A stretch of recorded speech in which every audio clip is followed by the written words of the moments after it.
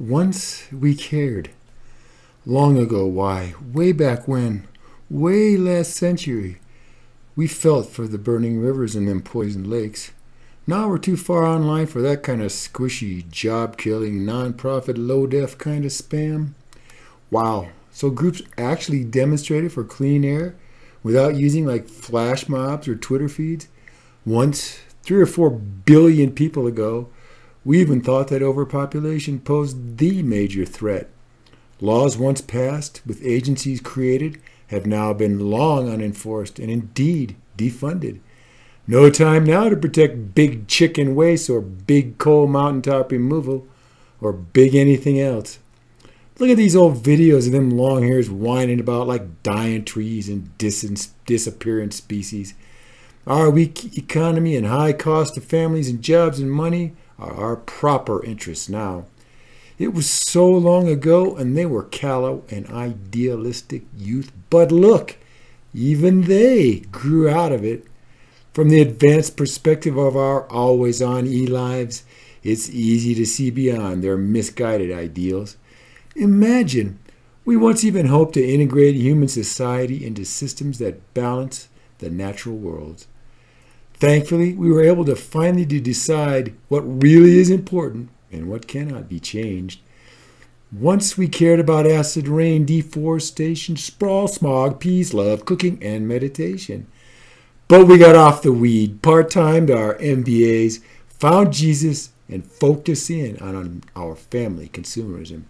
We view today's endocrine disruptors and PCB mutations as mere indicators of our blessed progress. Now we proudly pull high on environmentalism, but quietly we're good with our leaders doing nothing. Anyway, factory pollution is way, way down since CEOs bonused out, shifting all our production to China. But we still need more deregulation for the energy independence to commute alone in fat pickups. Not to worry, cities are going back to nature now, bulldozing thousands of abandoned crack houses. Then we were stoned, sitting cross-legged, knitting sweaters, canning food, and wearing green Epsilon tees. That was long before we learned to leverage no down payment liar loans into home equity income. You see, times were simpler then. Before this global warming scam threatened our family lifestyle, I digitized all of my old pictures, but they aren't really high def and everyone looks way too skinny anyway. Hear the old songs playing in the 6 snack food aisles now as I stuff my cart with puffy cellophane treats.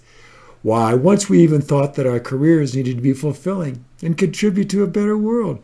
But we've adjusted to being soon-to-be forever offshored wage slaves via a mindless consumption. Now we can make fun of bird watchers, hikers, bikers, and anybody else who's not gasoline-powered. At last we matured into proudly ignorant libertarians and assumed our ordained exceptionist mantle. Used to doubt the wisdom of unregulated oligarchies, but now we totally get this self-responsibility. Learned that subsidized big agriculture competition ensures us all a healthy and sustainable food supply. Imagine, we once thought simple prevention could actually solve many health and crime problems. There was a time, long before we left them to the pre-funeralists, that we rejected our elders' ways. Once we were even concerned over like spotted owls and salmon runs, urban sprawl, and toxic trash.